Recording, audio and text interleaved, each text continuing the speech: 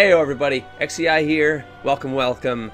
The Witcher digital comic. That is what you're seeing on the screen. This is going to be basically episode 0 for the upcoming Witcher 1. So the Witcher 1 series is coming as an LP to this channel. I can't wait to play it. But I did get the Director's Cut DLC. And so I also bought 2 graphic novels. So I don't know if this stuff is included in the graphic novels or if this is fresh for the game.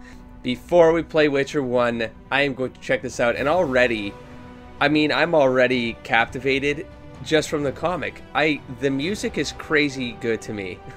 And the fact that this is a comic, but it has these effects on the cover, you didn't need to do that. I thought I was just going to read through a comic and give my feedback while going through this experience. I've talked to people in the comments. You guys are really good at keeping me protected from what the depths of the series are, but I do know that there's like a novel series. I'll probably buy novels at some point if I enjoy the games. I do have the graphic novels because Mike Mignola did the covers for them, so yes, or he did the cover for the first one in any case, and that was a yes right away.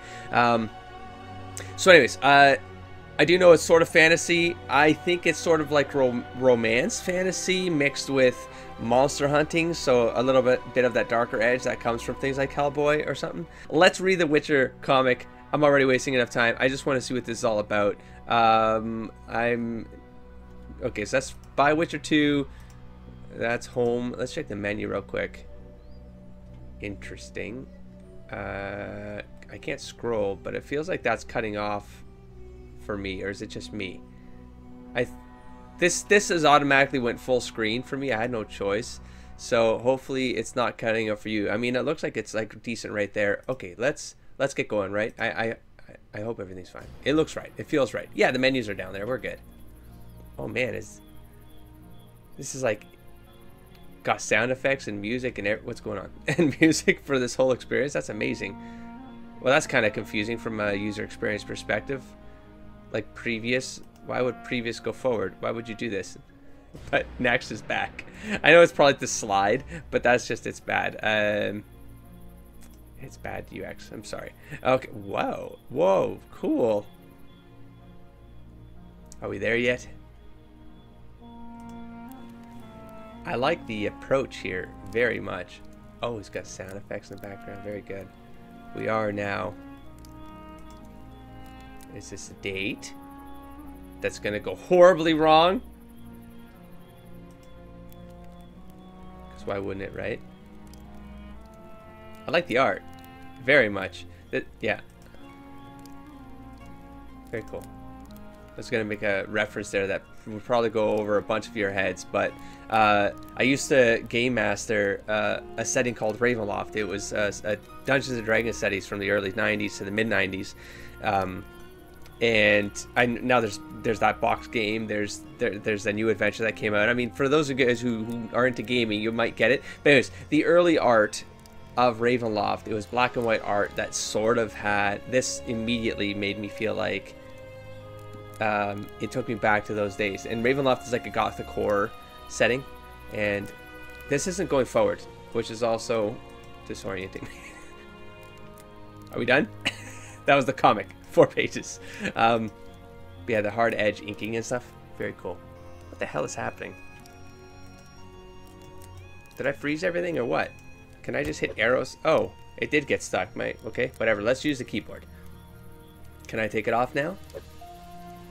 Just a moment. I want everything to be perfect. Oh, got some sexuality kicking in. What do we do? No, don't make me go back to the map. What am I doing? Hold and move down. Oh. Okay, there we go. I wasn't doing that to be a tease. It wasn't working. That's what she's... oh.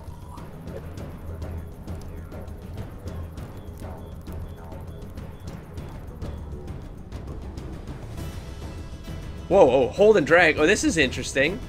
Hold and drag. Dorian. What? What am I... Click. The music picked up in it. It's really done. Dorian, hold and drag. Via Leviota's beer.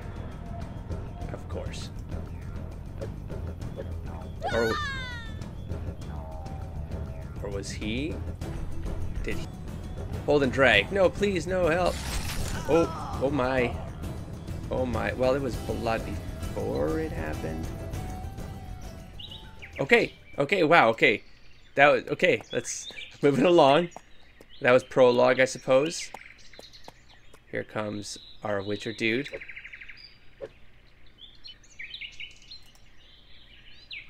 Geralt. He is a Witcher, a mutant, a professional monster slayer. People seek him for his skill, but he has to get out of their sight when no longer needed. His blades are his lifeline. It's therefore unsurprising that Geralt's ability to wield them is renowned, or that very few are keen or even willing to risk their lives by engaging him in combat. Still, the Witcher prowess has not led to arrogance. Ultimately, he simply wants to survive while remaining true to his profession. Oh, I got that by click. Oh, could I have gotten that from the characters by clicking their head?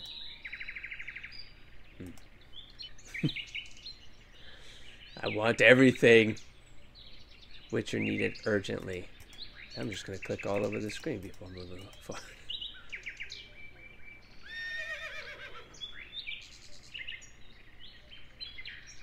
I've got a feeling we'll get something out of this trip to the mountains, Roach. Call this horse Roach?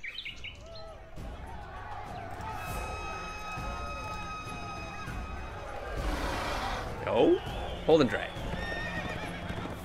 Oh, that's not cool. That's a boy. Good job, Griffin. Good job. Alas, the Knight of Povis returns to his tent defeated. But fear not, spectators. Both people of Kriegyau and guests from afar, this does not mark the tournament's end. Which one's the Castellan? Hold the drag. This way. Lazar? He's at the table. You're the Castellan. I'm here about the notice. Hold the drag. Am I pronouncing that right? Doesn't matter. Ooh, money drops. Okay, can't you see I'm taking bets? Slap his hands. Now entering the arena, the nobly born Baron Brighton, Lord of Kriegyau Castle, heroic defender of Sodden Hill, decorated for valor myriad times, and organizer of the tournament in memory of his father, Anton the Bearded. Can I click on him? No, so that was just a fluke. Go. Damn it, sometimes it just doesn't work. I said go. What's the contract for Castellan? That Griffin?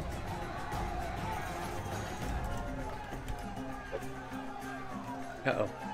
The Griffin? Are you mad? Have you any notion how much effort went into capturing the beast alive? And how many men it mauled while being brought here from the Dragon Mountains? Listen here, mister. Listen here, master. What's your name? Geralt. Listen here, Master Geralt. That Griffin awaits the tournament's winner. That would be our gracious Lord Byron Brighton, it seems. And Geralt's gonna step in or what? And you're not worried. I don't know why I keep predicting things, but why I can't just read and find out. I always like to predict. Okay, I like to speculate. And you're not worried that your Lord Baron will break his neck like the other night? As betting is closed, I can only say I would not wager on that happening. Hold the drag. And he charges. The monstrosity surely cannot survive this clash. Monstrosity is chained, though, which is unfair. Good thing that horse can't see where it's going. Nonsense. That horse, like its rider, has weathered more than one battle. Oops. Oh, I can just drag the thing with my mouth. Okay, let's try that then. Maybe that'll work every time. There we go. Hold and drag. Oh. Well aimed. Bloody hell. Damn it, Marcus. Where are you? My lord? Finally.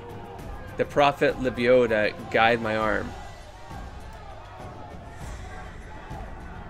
Oh, but see, that's not fair. In a display of exceptional valor, Baron de Kriegyau continues to battle on foot. Once more proving that he has no equals in all of Meliore. Why am I sad for the Griffin? Master Geralt, at dawn in the castle's chapel. Godspeed. Oh, I see the next. I can drag that way for it to go next to. It's just weird. It's weird. Oh. Oh, that. What? Are we done? No. Are we done? I was like, is that the beginning of the game? Why would you wake me at this ungodly hour, Father? I wanted you to meet someone. Wait. An honor. Can I go now?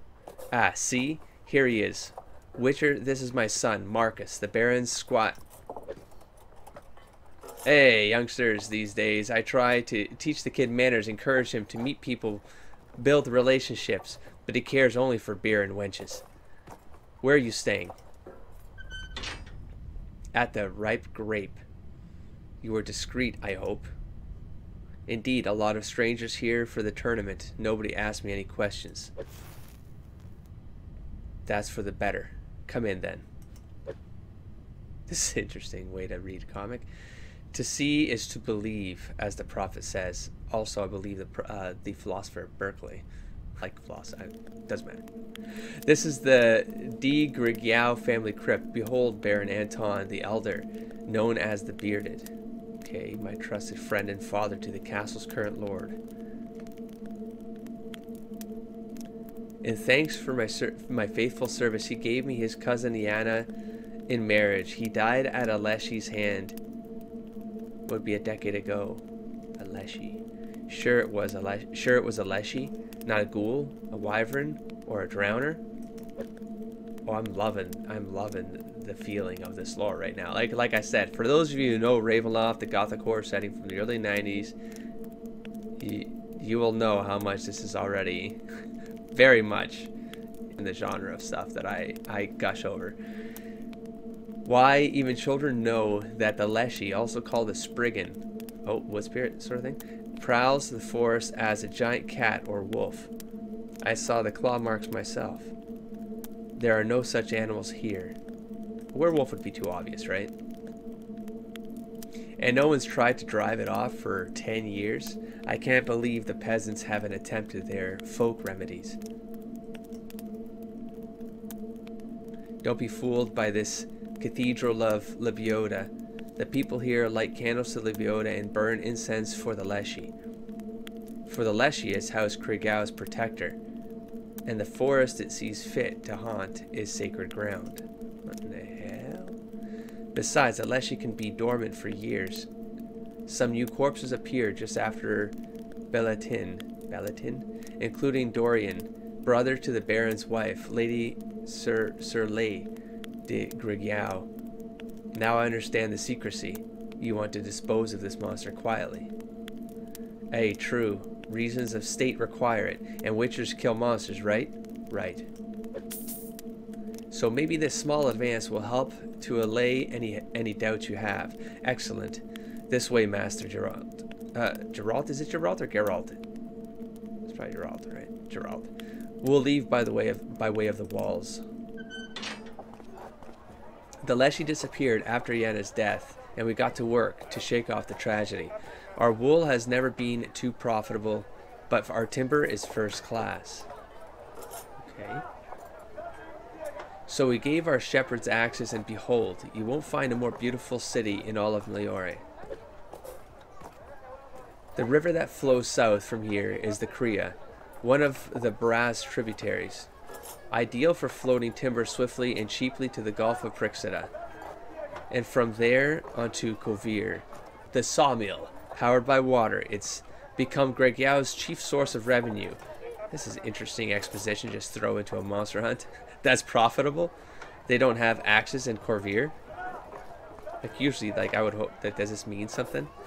They do, but it's a wealthy country. Lumberjacks there earns 3 times as much as ours do. So when all is added up, it turns out that we're cheaper, and to merchants, cheaper means better.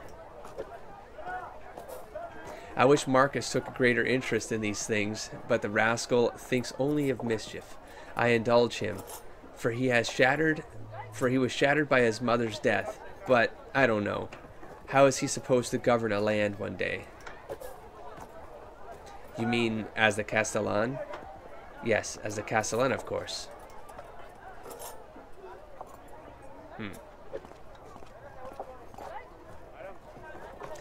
It's been 2 years since bearded Anton died. While his elder son Brighton was waging war against Nilfgaard, Anton the Younger managed the estate. Can't say he was any good at it, and advising him was true hell. Oh, this guy's the advisor, I see. Since Brighton returned to the castle, he has done all he can to pay off Grigiau's debts. The sawmill was our only hope, and now this Leshy has returned. Tried making offerings, maybe some rituals.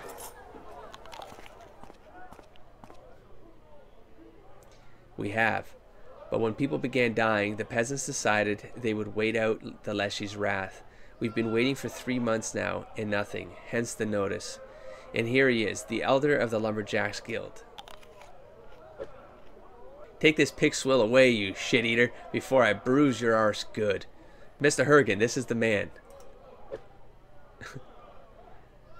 Hear about the ruins, you know? I'll not go anywhere. The Baron said to wait, so I'll wait. This is a dwarf. Mr. Hergen, get a hold of yourself. I tell you we must, and I say I'm not going, even if I'm treated to some Mahakaman mead. It's a dwarf. It's gotta be a dwarf. Yes, is it? Or is it just a big squatty dude? Big squatty dude. Superstitious twits and old women. If I summoned but a few lads from Mahakam, we'd deal with the plowing prankster in no time. But I still value my arse, blimey. Arse? Hey, arse, here, my dear Witcher. There is but one punishment for most crimes, a stake up the arse. You watch out, Geralt. That was a torture device back in the old days. I went to a torture museum once, and I covered it for this vlog many years ago, over a decade ago, when vlogs were like infants. Anyways, it is a crazy torture device. It's a horrible thing. It's like a triangle pyramid thing, and they literally would spike people through the anus and then put weights on their legs, and it would stretch out their, you know what I'm saying? Anyways, I saw images that I will never unsee. If the serfs learn that you killed their sacred beast, things may turn nasty. Damn it, Lazari went on and on about the secret, but neglected to mention the stake. Why the hell did I take that advance? Most would split now. You're clearly an honorable man, though, a Witcher. People don't seem to like Witchers, huh? I can't really blame the serfs for wanting no part in it. It's the nobles' business. And, truth be told, the Leshy's mainly kills nobles. The Leshy kills nobles, but not serfs. Yeah, so I mean, why would... That's an interesting conundrum. Rumor is that the conflict between the brothers caused the Leshy, that son of a bitch, to run amok. There's a twist here for sure. What conflict? Anton the Younger, Brighton are stepbrothers. They issued from different mothers. They've bickered since childhood. When Brighton returned from the war, there was peace between them for just a few months. Finally, Brighton could stand it no more and drove the rogue from his court. Anton is dead? Who killed him? That might have been bad positioning of bubbles here. Straight into death's embrace, as it turned out. Anton is dead? Who killed him? Depends on who you ask. I think his debts got him killed. A real rake that Anton was, or my name isn't Hergen Bolt.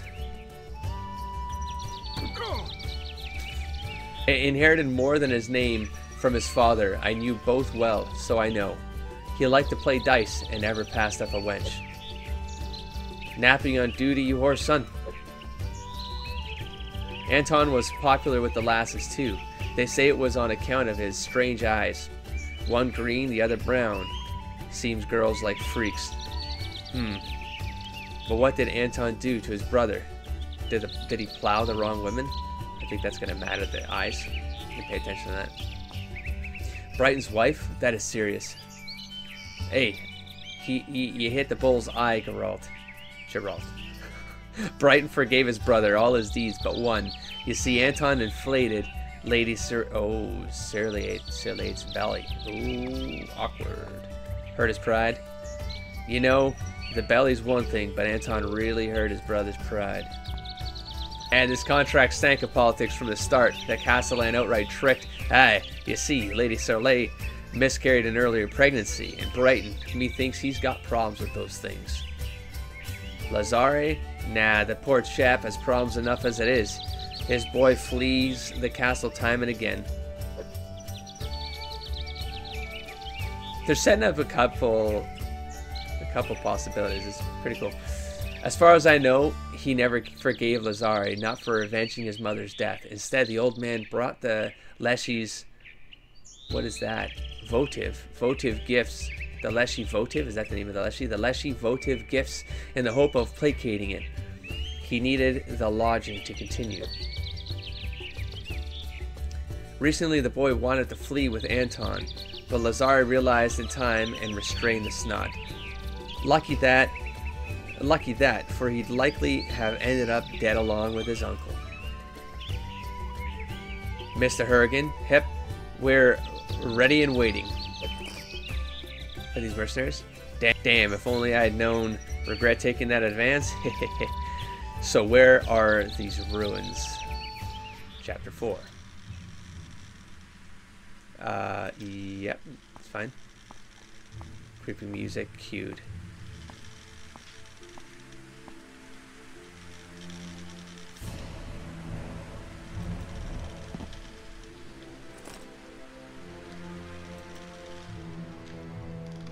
Okay. A buffer too always helps, I suppose. Or is that something else? Okay. Oh shit. That stuff made him rage out or what? Marcus, what are you both doing here? Witcher. Get out of here. Did Father send you? How did you know about the secret pass? Oh, they ran off. The Leshy's here, up a tree now. Will not run, Witcher. You can't. You can count on us. Oh, these guys are gonna get owned. I don't want to count on you. Damn it! Quick, get over here.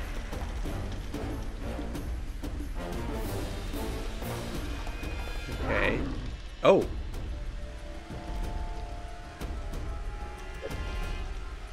Is that the Leshy? Is it? I presume it is? You're not the one I'm hunting, kitty. Okay. I was like, that sounds like a weird... I was expecting some sort of like lycanthrope or something like that. So, kitty's gonna get owned, unfortunately. Oh, I'm sorry. I'm sorry, kitty. Is it done? By Lebiota, I thought I'd die of... Okay. Look out. No! Oh! What the shit is this? Try to draw along the line. I am trying. Oh. Oh. Ooh, that's cool and interactive. That's a lot of fun. So is he like, he's alchemy based? Marcus, damn it, climb a tree. Hold and drag. By Lebiota's beard. What is that? Oops, this way. There it is. Lycanthropes. Call off your cats. I have no quarrel with you, lycanthrope. Oh, this is taking me back, man. Have it your way. Hold and drag. Oh, snap.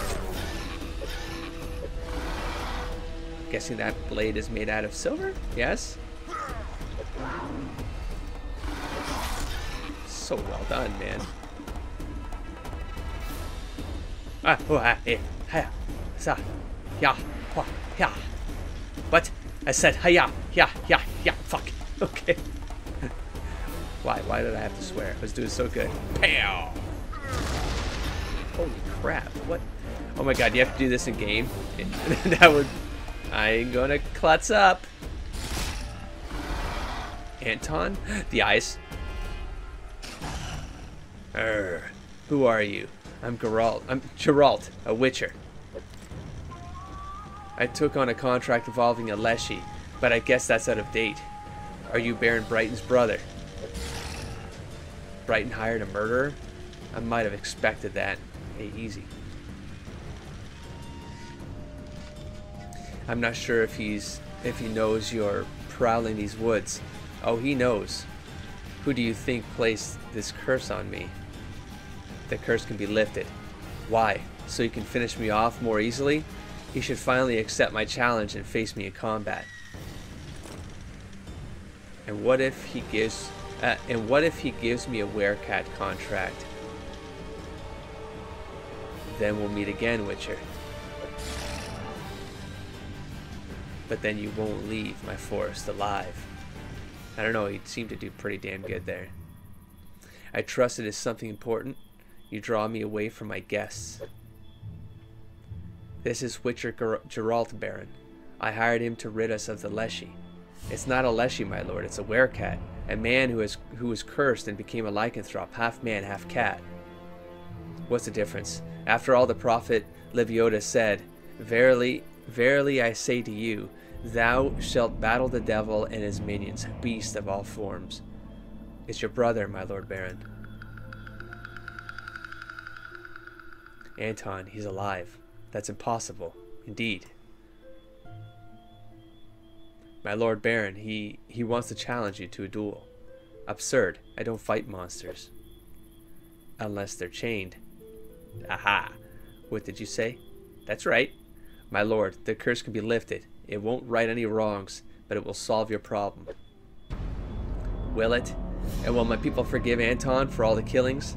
After all, it's not its fault. It's not his fault. It was the curse. No, Witcher. For reasons of state, brother or not, the beast must die. You sons of bitches. So what?